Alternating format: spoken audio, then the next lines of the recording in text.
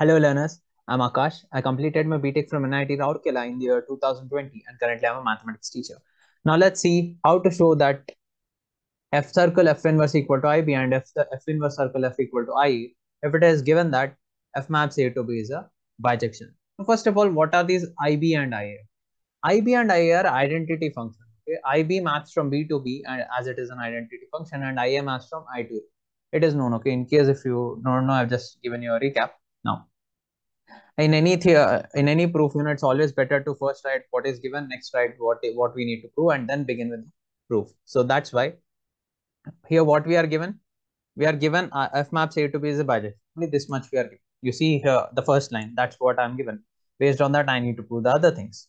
What I need to prove, I need to show these two things: f circle F inverse equal to IB and f inverse circle F equal to IA. These are the two things which I need to show. Now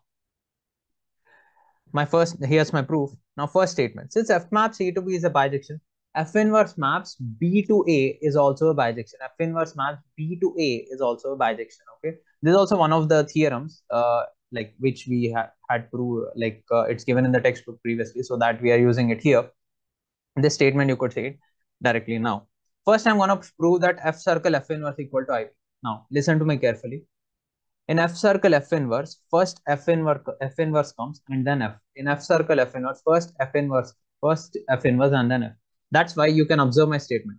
Since F inverse maps B to A is a bijection and F maps A to B is a bijection, F circle F inverse maps B to B is also a bijection. How did I get this? Now see, as I told you, for F circle F inverse, first is F inverse. F inverse is going from B to A. Now F is going from A to B. So that's why B to A, and then it, and now this AD is going to B. That's why B is going to B. So F circle F inverse is nothing but going from B to B. Clear? Next.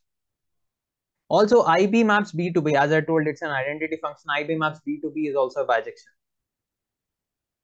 Now, therefore, these two are defined on the same domain. You see, their domain is same, right? F circle F inverse, its domain are defined on B, and IB is also defined on B. Fine.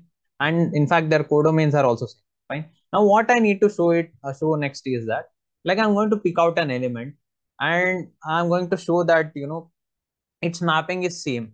Okay, you will understand if I'll show it better instead of me speaking here much. Now, since f maps A to B is a bijection, it's given. It's also a surjection. Therefore, if I'll take an element B belongs to B, there must exist an element A belongs to A such that f of A equal to B, because f maps A to B is a surjection, right? Since it is bijection, it is a surjection as well as an injection. Fine. So I'm just using the condition for a surjection. Now, since f of A equal to B, f of A equal to B, f inverse B equal to A, right?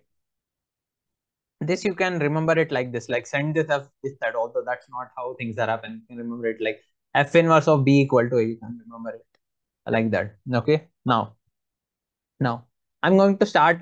I took an element B belongs to B. Now I'm going to map it. Like this is my function f circle f inverse. Now I'm going to find out f circle f inverse of B. Basically, I'm going to check what is going to be the result of this.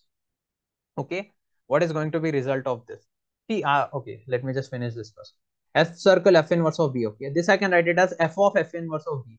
Why? Because F circle G of X I can write it as f of G of X. So that's why F circle F inverse of B I can write it as f of F inverse of B.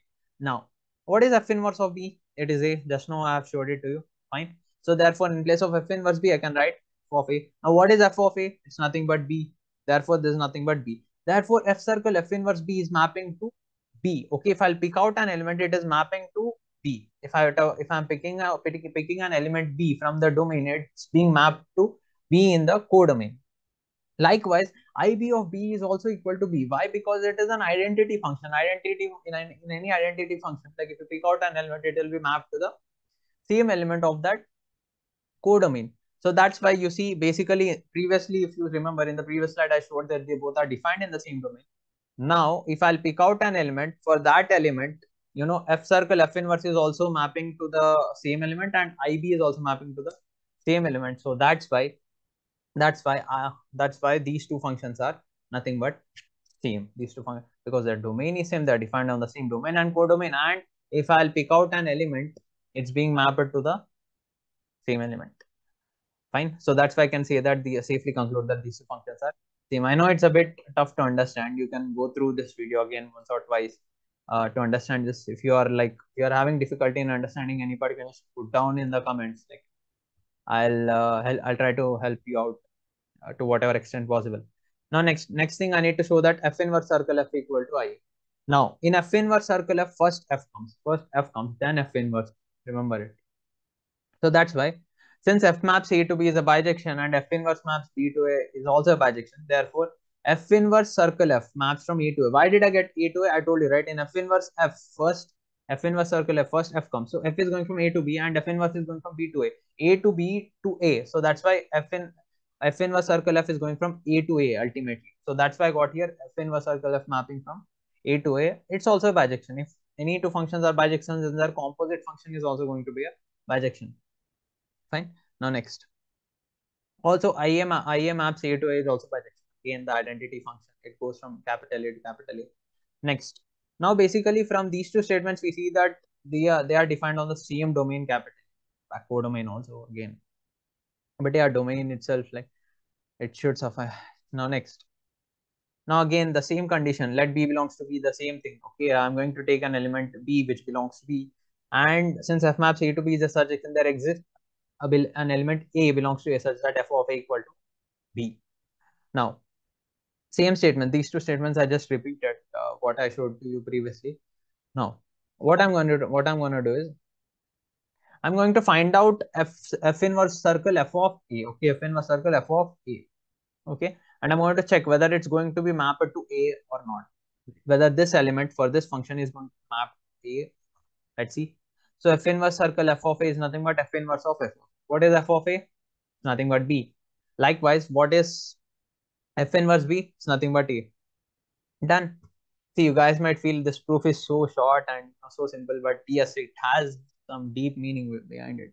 It has some meaning behind it. Okay, sorry for that. Now next.